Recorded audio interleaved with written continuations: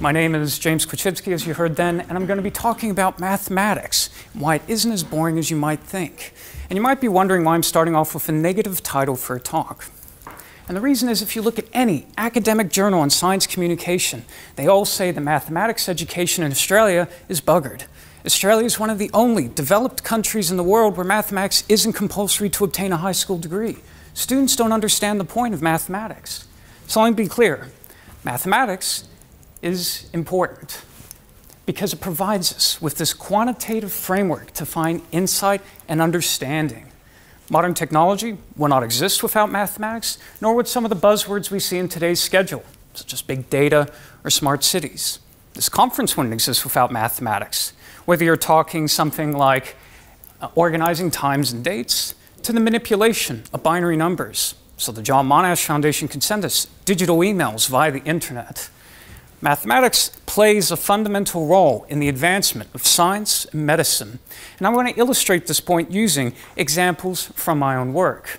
The first of which is to do with biological membrane shaping, or this idea that inside animal cells you have these special membranes which coat important parts of your cell, and the shape of such membranes is vital to the correct functioning of our cute little animals up here. So how do these membranes shape? They shape by means of special proteins, hundreds to thousands of which work together to give you a final membrane shape. But if these proteins don't work properly, they can cause human diseases such as Alzheimer's disease to even diseases which occur in the bladder and the prostate. So we use mathematics.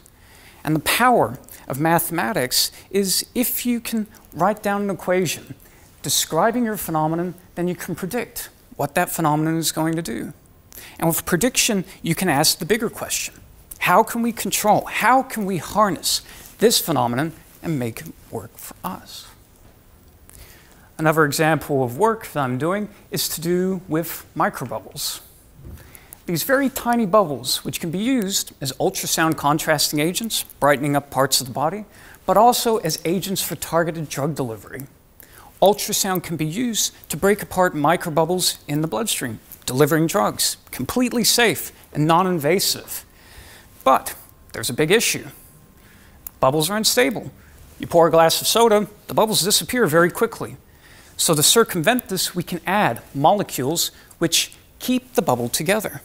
And the same sort of thing happens inside our lungs. We have this molecular coating which keeps our alveoli intact.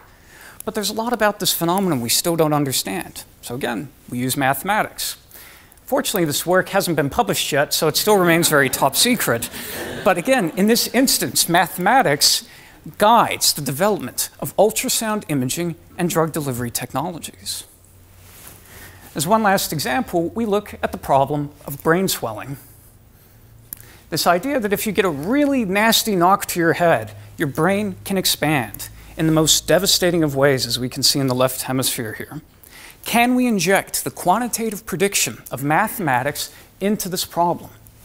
And the answer is it's certainly possible.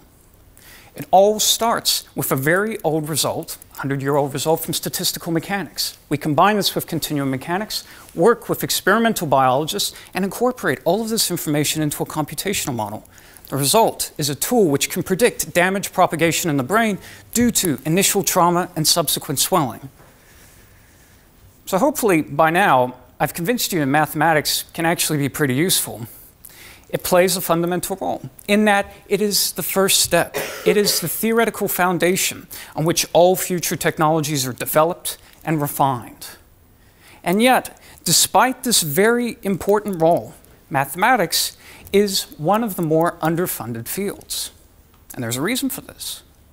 It is much easier for a team of experimentalists to argue for funding by promising short-term results in the order of 5 or even 10 years than a team of mathematicians who can only promise very long-term results in the order of 20, 50, sometimes even 100 plus years.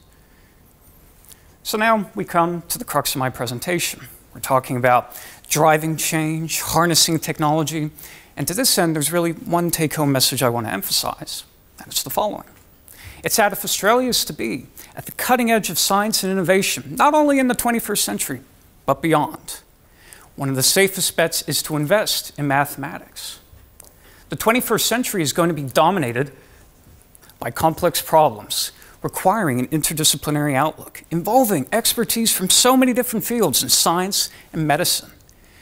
And yet, despite all this complexity, there will be one aspect that will not change, and that is the need for mathematics.